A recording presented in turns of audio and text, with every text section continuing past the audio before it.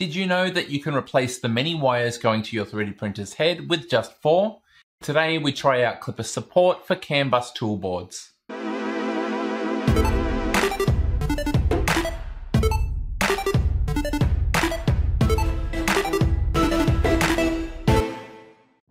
This is a video I've had quite a few requests for, from patrons and viewers alike. I finally got around to it and I have to say it was fairly complicated, so hopefully this video can be helpful. I need to give a big thank you to my patron Derek, currently undertaking this same modification, for all of his assistance in preparing this video. Let's jump right in by asking the question, what is a CAN bus? A CAN bus is something normally seen in cars.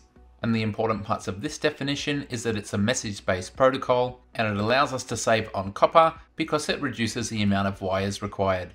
In a car, we can reduce a thick loom down to only a handful of wires. Let's have a look at how this works on my target printer, the CR10 Max. The wiring from the print head on this machine goes through this fat ribbon cable to a breakout board where individual components connect. If we were to represent this in a diagram, it would look as follows. We've got our fans, heater cartridge, thermistor, BL touch and stepper motor, all with their own sets of wires going back to the main board. My machine has been converted to Klipper, so we have a Raspberry Pi calling all the shots and controlling the main board. Even so, all of these components are separate and analog. If we want to turn on the part cooling fan, we send the voltage through those wires, or use a different pair of wires for the heatsink fan, and another set of 4 for the stepper motor, and so forth. Switching to a CAN bus allows us to ditch all of those wires. The first ingredient is a CAN bus board right near the print head, and then we have a USB to CAN converter that plugs into the Raspberry Pi. Some mainboards, such as Bigtreetech's Octopus, already have CAN bus wires and therefore won't need this USB converter. But the majority of Klipper setups will. Using a CAN bus, we only need 4 wires, 2 of them being 24 volts and ground. The other 2 being a pair of communication wires called high and low. Whereas before, the mainboard sent the signals over the 4 wires to move the stepper motor, with a CAN bus, the message is a digital instruction, which is received by the CAN bus board, which uses the supplied 24 volts and its inbuilt stepper motor driver to turn the stepper motor. In reality, of course, there's a lot of commands going back and forth all at once through those 2 communication wires. And that's why we can ditch the ribbon cable, instead using 4 wires in its place. Hopefully that makes sense, so let's move on to the products that we're using.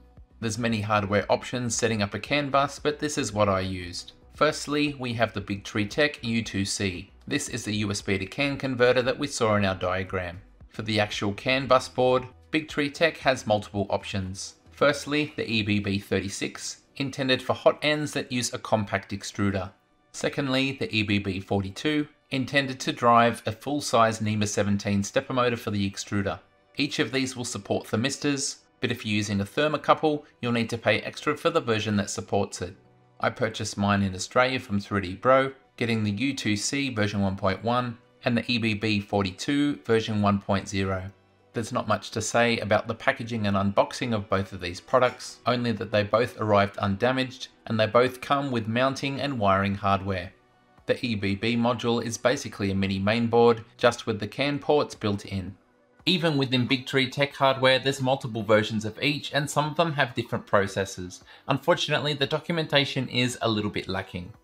Firstly, Klipper has an overview page on using CAN bus with their firmware. It discusses using a USB CAN adapter, some standards for the 4 wires, and then some generic setup, but nothing specific about hardware because there's so many options available.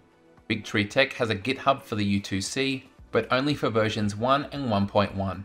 Normally I would say their user manuals are pretty good, but I found these a bit lacking. For instance, there's no pinout diagram, meaning you'll have to read the underside of the board. I also found these dimensions didn't match my actual board. Bigtreetech also have a GitHub repo for the EBB, covering versions 1 and 1.1, which have different processors. The documentation here is a little bit better, however for the installation, some crucial steps are missing. That brings us to the work of metoyou, who has a pretty streamlined set of instructions for setting up both of these devices, and thanks to Derek for pointing me in this direction. I did have to change some of the steps here to get mine to work, and I'll point out where I deviated along the way. Let's go step by step with installation, starting with mounting. Normally you would mount the EBB module somewhere directly on the print head. That's how Derek mounted his EBB 36 on the back of an orbiter extruder. However, I was keen to mount my EBB 42 in the place of the original Creality breakout board, which is underneath this metal cover, just behind the X-axis stepper. After several iterations, this is my final design. It adapts to the metal plate in the original location, and also has strain relief built in, with the bonus of the metal cover fitting back over the top. The UTC mainboard needs to fit somewhere near the existing electronics. Even with the ribbon cable removed, there's a lot going on inside this electronics case, but I spied a little gap for it to sit. This adapter, shown here in dark blue, bolts to my existing Pi adapter and holds the UTC board neatly. I doubt many people are running the same components as me, but I've linked to this document in the description so you can export as needed. Onto the wiring and firmware. Firstly, the UTC board. Wiring into the UTC is very straightforward. We have 24 volts and ground into the green terminal on the end. I daisy chained this off the main board, and then we have a USB-C cable from the Raspberry Pi to the UTC. For the UTC to function as a USB to CAN converter, we need to install some firmware on it. There's different options, but the one we're using is called CandleLight firmware. This is open source on GitHub, and Bigtreetech has their own fork. The Bigtreetech instructions are lacking, missing the command to download the GitHub repo. So if you follow it as it's written here, it will fail. Therefore, we're following metoyou's instructions, the only difference being instead of using the official CandleLight repo, for this step I substituted the URL for that of the Bigtreetech fork. Until I made this change, I had errors when I tried to search for the device. To install all of this firmware, you're going to need to connect to your Pi via SSH, and if you don't know what that means, I have a video guide linked. Here I'm using the client PuTTY, and it's simply a matter of copying from the browser instructions, right-clicking in the PuTTY terminal to paste, and pressing enter to run the command.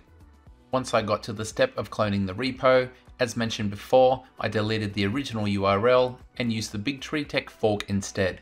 All of the other instructions were exactly the same. By following these commands, you will compile the CandleLight firmware right on the Raspberry Pi, but before we flash it to the UTC, we need to prepare the board. To prepare for our upload, we need to put it in DFU mode by disconnecting the cable, holding the boot button, and then reinserting the USB cable. We'll notice there's now a blue light on. We run a command to check for DFU devices, and assuming yours is found, you can then copy and execute the next command, which will flash the CandleLight firmware to the UTC board.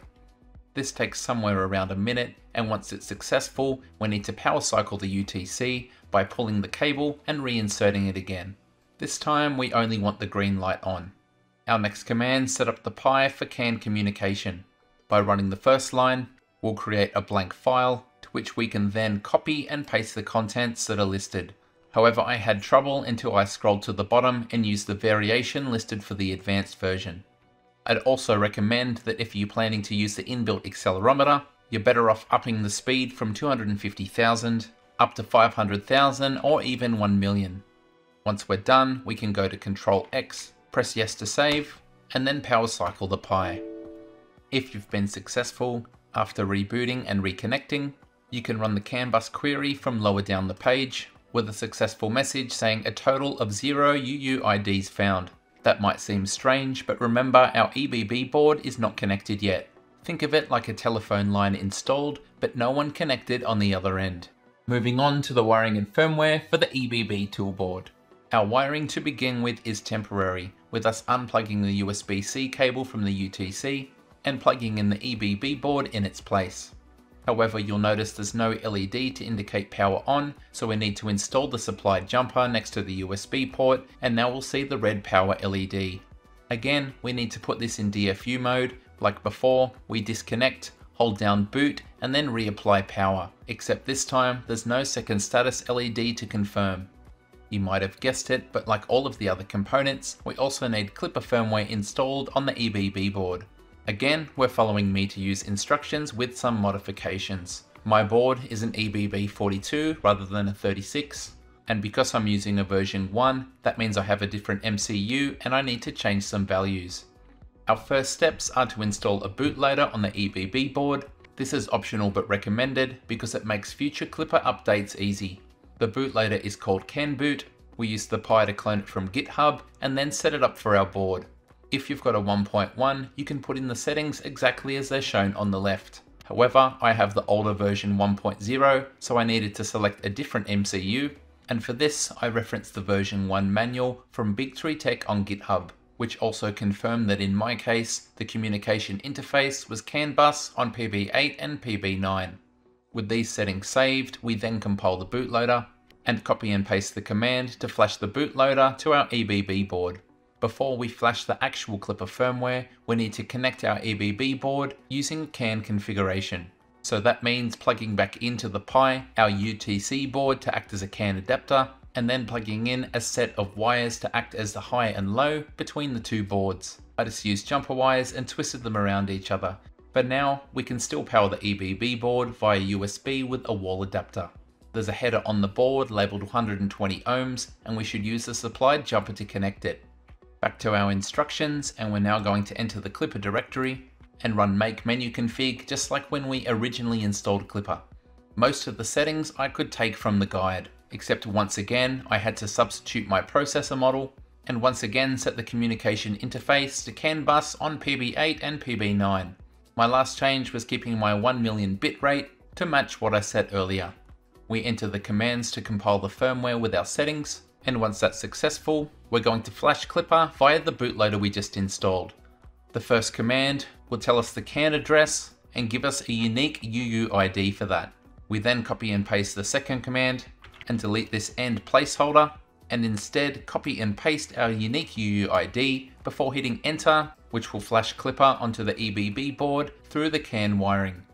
Once it's done and successful, we need to power cycle everything, but before we do, we want to copy that unique UUID, come to our Klipper configuration file and add a new MCU, in my case simply calling it EBB. The line under this will then paste in our UUID, and before it, copy and paste the line from the very end of the instructions. When finished, it should look like this, except your UUID will be unique to you.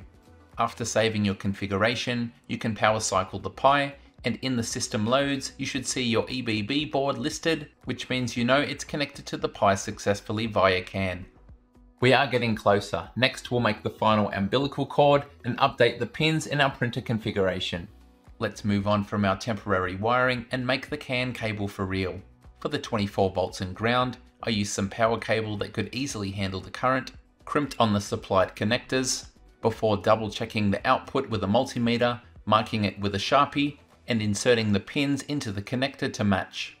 Please be aware that the two ends are mirrored rather than matching, so make sure you don't plug them in the wrong way. The two communication wires should be a twisted pair with 120 ohms of impedance. We've already covered the impedance by using the jumper on the board, so for high-speed twisted wire for communication, I followed Derek's advice and ran some Ethernet cable. I was able to crimp on more of the supplied connectors, and once again insert the pins into the plastic housing. Also, don't forget to remove that USB jumper now that we're powering the EBB from 24 volts. Now it's time to plug in all of our printhead components into the EBB board. If your original loom goes all the way back to the main board, you're going to have to cut it short and crimp on connectors to match the new board. If you want to learn all about crimping for 3D printers, I've got a video linked on just that. In my case, there was already a breakout board, so many of my components plugged straight in. Others, however, like the BL Touch, I had to extend and or crimp on the correct connectors. Eventually, you should be able to plug in all of your components ready for the next step. Back in the printer configuration, where we previously set up our second MCU called EBB. We need to change the pins in our configuration to suit the EBB board, and we have two resources for this. The first is the pinout diagram in the manual, and the second is a sample configuration file on GitHub that again lists all of the pins but in context. As an example, let's update my heater pin, previously connected to the Creality mainboard. We add the name of our second MCU followed by a colon, in my case EBB, followed by the pin name from the docs we were just looking at. For the heater, PB1. I then add a comment and retain my old pin name just in case I need it as a reference. And that's it. For everything you've connected, you go through and add in the new pin. And if you need to invert the direction, the exclamation mark goes before the EBB, not just before the pin name. If you don't have it already, you'll also have to add a 2209 section for the extruder, within which you can configure the TMC settings. In my case, freeing up some original mainboard pins meant I could ditch some of my relays that I was using to run electronics cooling fans. Unfortunately, the X-stepper motor also ran through the original ribbon cable, so I had to make up an additional 4-wire cable, which I ran up to the gantry wrapped up along with the CAN bus wires. I also designed and printed some small cable management parts. It's also worth noting that if you've added the tool board to your print head, this change in mass will require retuning of input shaping. And that should be all you need to get printing, unless like me, you have some troubleshooting to do. The first time I went to home the printer, as soon as X started moving, motion halted, giving a communication timeout. Googling this gave a lot of results, and most of them were linked to having multi-MCUs like we have here.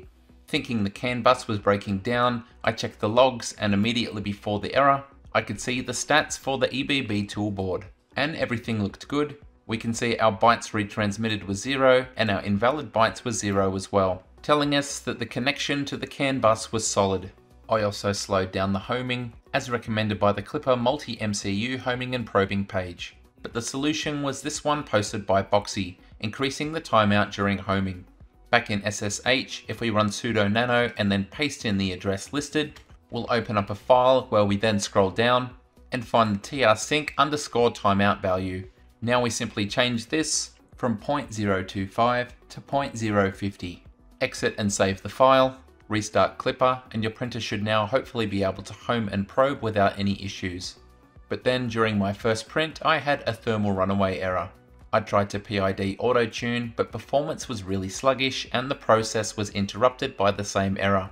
It turns out the thermistor was under reading by almost 100 degrees. But as far as I know, it was nothing to do with the new tool board and simply a coincidence, because when I changed the thermistor, heating performance returned to normal and I was able to successfully PID auto-tune and of course print. One more thing, if Klipper releases an update that requires the EBB tool board to be updated too, you'll compile the Klipper firmware for the tool board same as before, but the Pi won't be able to see the CAN bootloader until we disconnect and reconnect the EBB tool board, which will temporarily break its communication with Klipper, making it available to flash via the CAN bootloader. This modification is not for the faint-hearted, and it doesn't help that there's so many variations in hardware and software. What's in this video is what worked for me, and I am pleased with the results, especially ditching this ribbon cable. Thanks to metoyou for their concise guides, and a big thank you once again to my patron Derek for all of his help with this video. Let me know in the comment section if you think CAN bus is the future for 3D printing. Thank you so much for watching, and until next time, happy 3D printing. G'day, it's Michael again. If you liked the video, then please click like. If you want to see more content like this in future, click subscribe, and make sure you click on the bell to receive every notification. If you really want to support the channel and see exclusive content, become a patron. Visit my Patreon page. See you next time.